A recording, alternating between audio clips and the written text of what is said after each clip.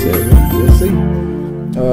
What else was going on? You brought this one up. You said you brought Game of Thrones. I wasn't even thinking about it. Oh yeah. So you saw Game of Thrones. Mm-hmm. You caught up to everything.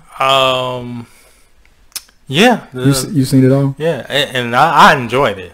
I just heard for the first time today that people thought that this episode was boring. Not to me. I don't understand what. Not to me. But it's a setup. It's the first. It's a reuniting of all these characters. That's not gonna be a war. If anybody thought he's saving the war for the last couple episodes. Yeah. If anybody thought they was coming in, boom, it's war. No, that would be dumb. No, I wouldn't have wanted that. Like you just got reunited. Hey, hi, oh no, we got to fight. Like no, that's too much. Like character development. Yeah, it was.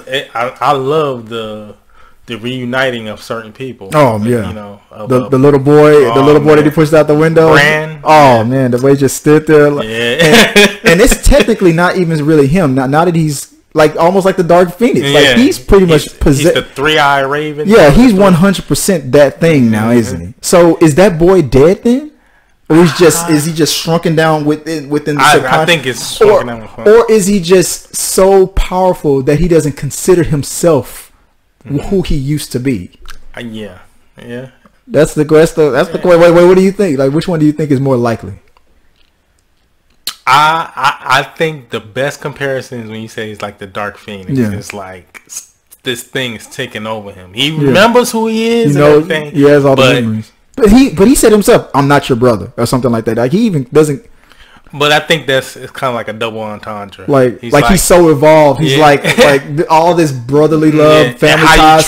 How you treated me shows me you're not. Yeah, I don't need to hug you right now, dude. There's something greater going on. The funny thing is, they trying to make me believe that in that time period they had wheelchairs.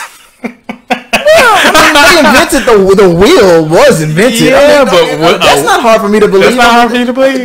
They had horses and buggies. Okay. I mean, it's the obvious thing. Make a buggy that's smaller. It's easy for outside of this. I've never seen it. It would have been. We can Google it. I mean, that's you know what. While you're laughing, you probably have stumbled upon. That was probably one of the most Googled things after that episode. A wheelchair. Would it be a medieval wheelchair? And that's one. Yeah, it comes up to second. I had to type in medieval and wheel. Oh, they got pictures. It's maybe Galileo came up with it. Yeah, see, these are later designs. There's no way you're gonna convince me that's a medieval wheelchair. And then when you say medieval, that's like knights and that's kind of Victorian. That's that time period. Yeah. I want to see years on this thing. It says 15. Now this would be before then. What years would you say if this was the Middle Ages would have been like the year like 900? Not 15. Not 15. It's early. Maybe like 11, 12, something like that. It would maybe a little bit after the death of Christ. It's a little bit after Christ. Yeah, so maybe the third. Maybe I would say 500. What is the medieval time periods and stuff? So that's the question. I'm like, maybe you're right. Because here's a wooden one. Now this looks more modern. More modern. Yeah, that's like more modern. Yeah, it's a Victorian. That's a Victorian age. And medieval wheelchair. See, I imagine it big, and his was kind of big, but it was still high up, sit up. His was like I imagine theirs would have been like X's. Yeah, exactly. It was a wooden Professor X. His a medieval one, I would imagine, where you kind of like lay down a little bit, where you kind of recline. Now they did that. Push you. They did that. I think they had that a little bit, but if they have him like on future episodes where he's like, not to make fun of people in wheelchairs, like where he's able to wheel himself, which I think he can. It almost looked like it. Yeah. I think maybe somebody was pushing him, but if he's like able to recline, like the way a modern wheelchair is able to recline and do tricks and stuff like that, I think that would be too much.